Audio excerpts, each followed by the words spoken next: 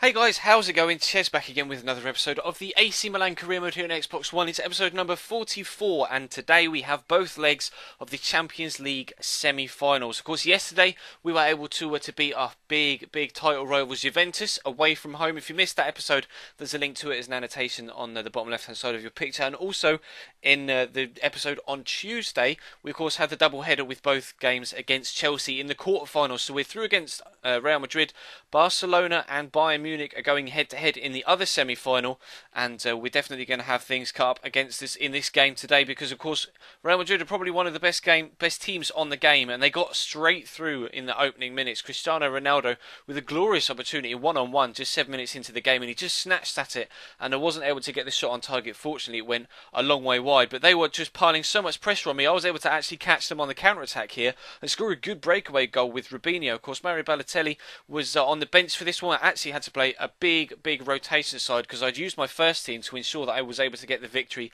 against Juventus yesterday. So my first team was very tired, and of course for that reason I decided to play a rotation side. The players on an individual basis aren't as good as the first team, but as a team fully fit they can still do a decent defensive job, and a defensive job is exactly what we had to do for the majority of this game. As you can see, Ronaldo is just so strong. Caceres just can't do anything against him. Sarri plays a back to Ronaldo. Gorgeous cross into Robert Lewandowski. Pinpoint accuracy right into his forehead. But he misses the chance. You'll see a replay of so close to that bottom right hand corner. But fortunately, Robert Lewandowski heads it down and away from goal rather than down and into the goal, and Begovic can breathe a big sigh of relief. We were going to catch them on the counter-attack yet again just before half-time. Adam Yates breaking down the right-hand side. Ramos doesn't have the pace to catch him up.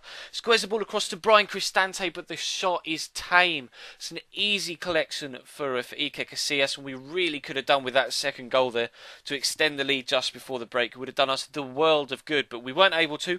We went in at 1-0, and the second half was going to be another barrage of Real Madrid chances, but not before we were going to get one of our own. El Shaarawy just about keeps that in, and we just about keep the chance alive as a whole, despite a couple of not the best crosses, and then the ball is eventually going to drop to Didac, of all people, 30 yards out, and so close to that bottom corner. Just as Lewandowski's effort flashed past the post for ourselves at that end in the first half, so did Didak's effort there. And Iker Casillas was on form when the ball actually was on target. He wasn't going to let up another goal and denies Alexander Lacazette with a great save up to his top right hand side.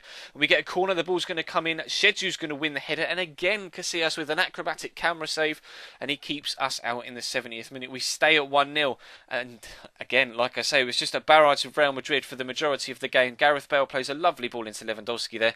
Great turn inside the first man. Decides to try and chip it towards the back post, and it almost drops in the back of the net.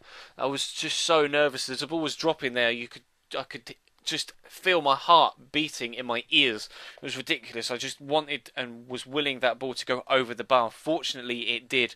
We get a victory in the opening leg of the two-legged semi-final against Real Madrid, 1-0 at home. Not only a clean sheet, but no away goals given up as well. But I had to play the same basic rotation side for this next game against Chievo Verona, because there was no way I was going to play two legs against Real Madrid with a weakened side. I wanted to go away from home with a particularly strong side, a full first team 11, to make sure that we had the best chance possible of getting through to the final of the European competition. So we're playing with a not very tired, but they were slightly fatigued because there was a good 3 or 4 days between the Real Madrid game and this game on the Sunday. So fortunately there was a little bit of time for recovery, but the players still weren't at 100% fitness. But they got off to a decent start. They're trying to get themselves in front through Rubinho again. Another good save from a goalkeeper there. Fantastic one-on-one effort, and he knocked it high, very high and wide. But Julian Draxler gets the ball played in beautifully there.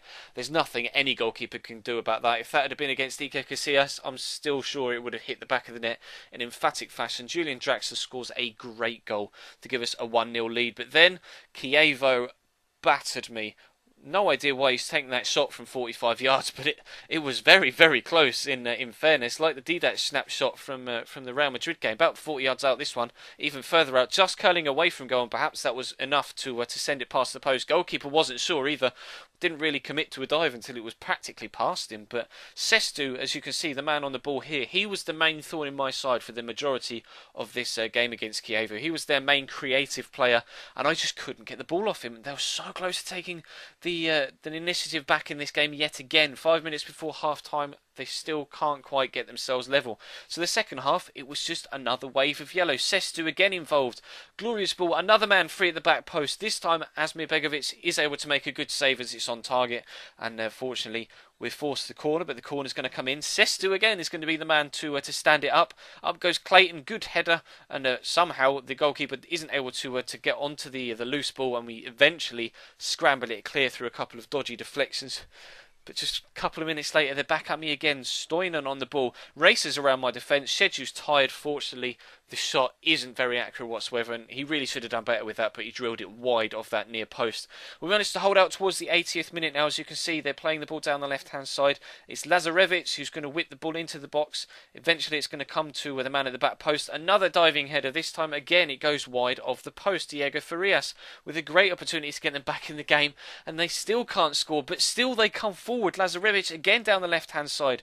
We get the tackle in this time from Shedju, but he's out-muscled. He's tired. He can't cope. They square the ball to the man free at the far side. Again, it's Diego Farias, and this time Chievo finally, against an extremely tired team, get themselves the goal that they were after so hard all game long. That 10th minute opening goal from Julian Draxler basically just set me up for 90 minutes or 80 minutes of an absolute battering, and eventually the back wall broke and they were able to break through, and unfortunately we only take a point from that one. But that's not to be worried about too much, because we needed to pick ourselves up as a squad, and I needed to pick myself up mentally as well to come into this game away from home at the Santiago Bernabeu with a full 11 to play against Real Madrid in the Champions League semi-final second leg. We're 1-0 up from the first leg.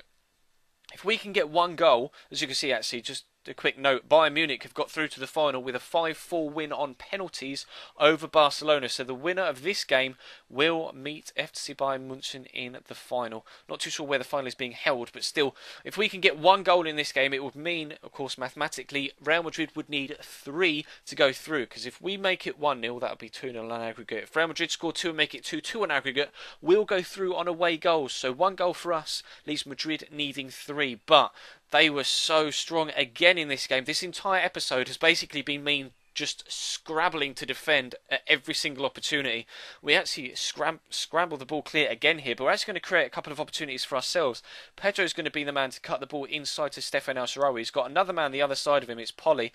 I thought there was going to be another man the other side of me again, but there wasn't, so I tried the shot. It was blocked. El Shaarawy's going to find Polly, who's going to in turn find Kazuki Honda, who's going to in turn find Benyat and have another shot blocked. It's going to come to Kazuki Honda. He can whack them on his left foot, cuts inside, decides not to shoot this time, squares it to El Shaarawy, who squares it again to Mario Balotelli, and we take that 1-0 lead. We have the goal that leaves Madrid needing 3 to get themselves into the final if they want to win La Decima here in the Champions League. But if there's any team in the world that can score 3 goals against you at home, it's Real Madrid, and they came so close there. Guita actually got a hand to that, pushed it onto the post, and we survived to fight another round. But the next round came very, very quickly indeed. We can't clear our lines properly, and Pedro eventually is going to give the ball away after this little passage of passing play is through. Sami Khedira nicks it off him. He's going to try and break down the left-hand side. He's got a man inside him there. It's Cristiano Ronaldo yet again. Has the snapshot. And heart in mouth again. Honestly, that was headed towards the corner, and it just bent away at the last minute.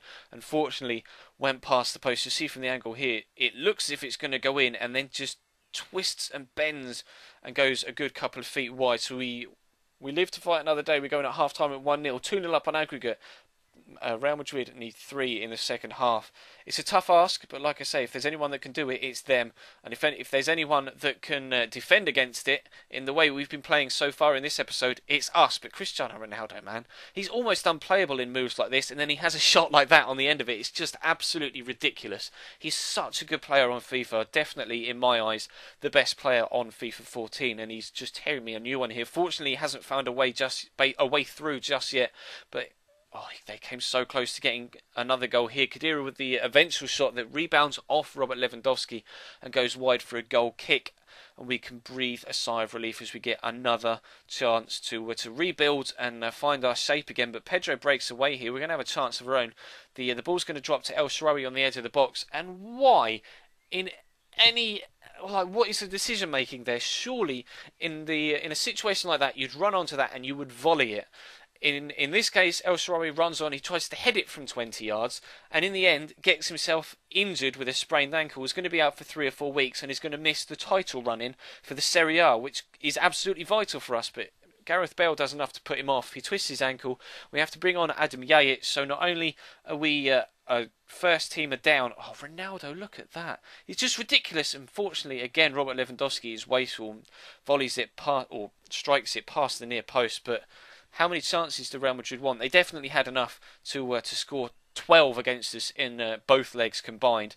But we nicked the ball off Isco there. Real Madrid's starting to get a little bit tired themselves here as we head towards the end of the game. De Cilio's going to find the man inside him, which is Pedro. Wonderful turn, gets inside, and it's the man from Barcelona, the former rival of Real Madrid, puts them out of the Champions League. It's 2-0 to AC Milan with 20 minutes remaining. Real Madrid need 4 goals, and if they haven't scored 4 goals in 160 minutes so far, they are not going to score 4 goals with 20 minutes remaining. But could they get any? Could they get any goals? Or will we going to be able to come out of 2 games against Real Madrid with 2 clean sheets? I don't know why Sami Khedira dived in on that shot. If he'd have just stayed on his feet and side-footed it into a corner, they would have got a goal. But the next highlight is actually going to come at their end, and we're going to get another chance to extend the lead. Perhaps Polly breaks through. Really nice run here actually, and unfortunately he smashes it past the post, and we aren't able to extend the lead even further.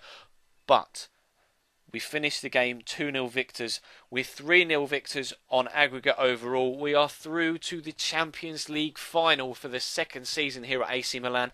That will be coming to you as a live com of the last episode in this particular series, let alone season.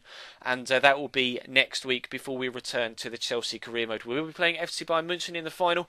But before we get to that final, it's all to play for in Serie A. We're second in the league, 5 points behind Napoli with 5 games to go. Can we do the double? Can we win the league and the Champions League? We will find out next week.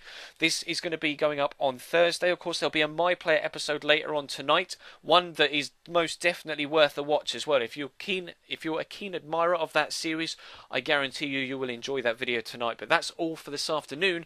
Thank you very much for watching. Please do feel free to leave the video a like if you could be so kind. If you missed the previous episode, there's an annotation tool on the right hand side of your screen. If you aren't subscribed already, there's an annotation to do so on the left of your screen, and a link in the description and your normal subscribe button. And there's a link in the description as well to my Twitter at Chesnoid Gaming. Feel free to come and follow me over there as well for a bit of banter on Twitter. But that's all for me for this afternoon, My Player tonight. But as for now, I will see you next time.